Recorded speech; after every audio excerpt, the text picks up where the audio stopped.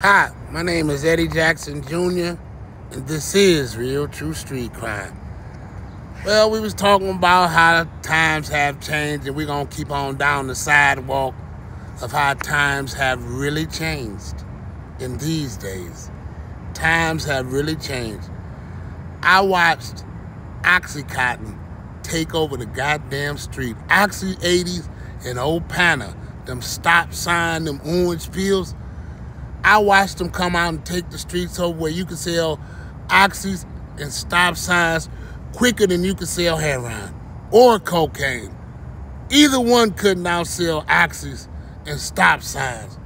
Them motherfuckers was a storm coming, and the storm has came. Understand this storm. Niggas out here selling fentanyl ought to be ashamed of themselves. And niggas out here slanging that cocaine, getting money, man. But let me tell y'all what I thought I'd never see. Understand that. Pills, Vicodins, all of your pills. Understand this. But now, do you know what drug is worth more money than any other drug on the streets? And we used to go down to the Fox Theater, me, Tracy, and Lisa, and drink cough syrup and look at the movies at the Fox Theater when you used to go down there for $1, sit there all day, and they had about 3 movies playing. We used to go down there and drink cough syrup and smoke powdered cocaine cigarettes. That's when you put powdered cocaine on the cigarette, then you put the cigarette back in the thing and light it. We down there firing up powdered cocaine cigarettes and drinking cough syrup.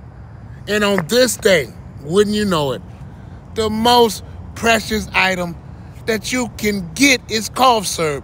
It's worth more than cocaine. It's worth more than fentanyl. Cough syrup, like rappers, is on top.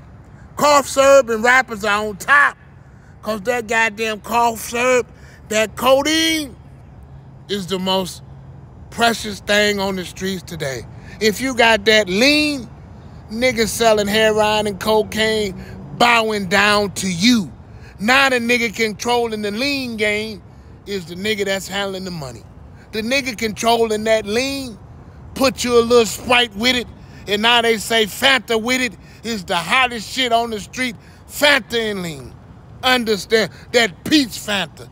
You can't find it because peach Fanta and lean, God damn it, they selling so much peach Fanta and lean, you can't find it. So understand what's the hottest selling drug on the streets today. It's called lean, and it comes from a pharmacist. And now they make it hard than a motherfucker for you to get some cough syrup. Cause cough syrup is like us. Understand? Cough syrup is like me. Me and Mr. Walls was talking, in fact, yesterday. And we was talking about how we trying to find all the articles and news clippings and TV articles and shit about us. And now we can't find them. You used to could find them easily. But now that they think they worth money and that Detroit stories are #1, they don't even want to give us the clips and news clippings of our life because they want to take it and make the money off of it. They don't even want to see us make the money off the stories that we took the time for. Now they don't even want us to make any money off of that. They want to take them and make all the money off of our stories. Understand this. This is what you see going on. I've been trying to get articles. I've been trying to get the interview with my father. Everybody in this world has seen it. I've been trying to get 3875 French Road on the front page. Everybody saw it. But now it's impossible to get because they think you gonna make some money with it. Metro Times, Kirk Gott. Felix Walls did an interview on Metro Times with Kirk Gott, and we trying to find it, can't find it. Stories he know that he did, interviews he know he did. Impossible to find. All these stories, the whole city seen my father give Channel 274 open the doors of his house, come in and give him an interview. Now I can't have it. Now, as nice as he was to give it to them, They refused to give it to me. Understand what you see. My father was another one. This said I got to pay taxes because that's the right thing to do.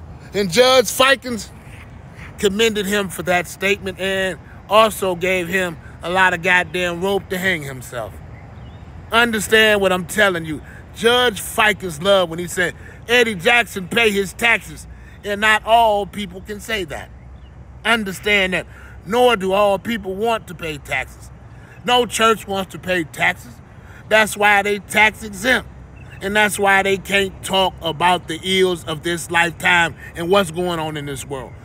If you're being paid where you cannot talk about the ills of this world, which candidate you should elect? They've been paid where they can't tell you any candidate to decide on because they're being paid to tell you nothing. If he get up on that pulpit and endorse Joe Biden or Donald Trump, his tax exemption is gone. He'd have to pay taxes then, and we can't do that. Don't nobody want to pay taxes but Eddie Jackson. But he was the worstest motherfucker in the world. Understand that. Over $8 million in taxes, but he the worstest motherfuckers in the world. So I guess Judge Fikens said, Mr. Jackson, you and them Cadillacs deserve to ride down the street paying them kind of taxes as well as any motherfuckers in this world. And Judge Fikens made sure Eddie Jackson could ride down the street in them Cadillacs paying them kind of taxes. You go down to the federal building and you pay all your taxes, over $1 million worth of taxes in $1 bills. Understand what Mr. Jackson did. He went down to the federal building in his Rolls Royce, popped the trunk, and told them, go in there and pay my taxes. They went there hauling garbage bags full of singles because he made it a point to show the government, nigga, I can pay y'all $1 million in all $1 bills, and all of it came from the streets.